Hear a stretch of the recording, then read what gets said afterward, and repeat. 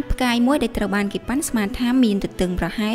1.8 គីឡូម៉ែត្រនិងបណ្ដោយប្រហែល 4.1 គីឡូម៉ែត្រនឹងហោះមកក្បែរផែនដីនៅល្ងាចថ្ងៃនេះប៉ុន្តែគេរំពឹងថាវាមិនអាចហោះបុកផែនដីរបស់យើងបានឡើយអាចផ្កាយមួយនេះមានឈ្មោះថា 52768 ឬក៏ 1998 OR2 ដែលត្រូវបានគេប្រទះឃើញជាលើកដំបូងក្នុងឆ្នាំ 1998 នៅថ្ងៃទី 29 ខែមេសានេះវានឹងហោះមកគៀកផែនដីនៅរយៈចម្ងាយ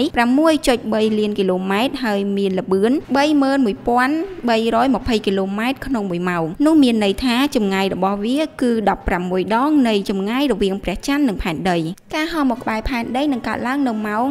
4:55 នាទីល្ងាចនេះបើយោងតាមមជ្ឈមណ្ឌល Center for Near Earth Object Study របស់អង្គការ NASA បើយោងតាមអង្គការ NASA ដដែលពួកគេបានតាមដានអាចផ្កាយមួយនេះអស់រយៈពេល 20 ឆ្នាំមកហើយអ្នកអាចតាមដានការផ្សាយផ្ទាល់ពីគេហទំព័រវិទ្យាសាស្ត្រមួយចំនួនឬអាចតាមដានតាមរយៈតេឡេទស្សន៍ដែលអាចមានសមត្ថភាពចាប់យករូបភាពវាបានអង្គការ NASA បាននិយាយថាបើសិនជាវាបោះពួយមកកាន់ផែនដីមែនទំហំរបស់វាអាចនឹងបង្កជាវិនាសកម្មដល់ពិភពលោកអំឡុងពេលជំងឺរាតត្បាតជាសកលអ្នកវិទ្យាសាស្ត្រមួយចំនួនត្រូវបានកាត់បន្ថយហើយមានតែមួយចំនួនប៉ុណ្ណោះដែលអាចនៅចាំសង្កេតអង្គនៅលើអវកាសនៅមន្ទីរអង្គាសតារាសាស្ត្រ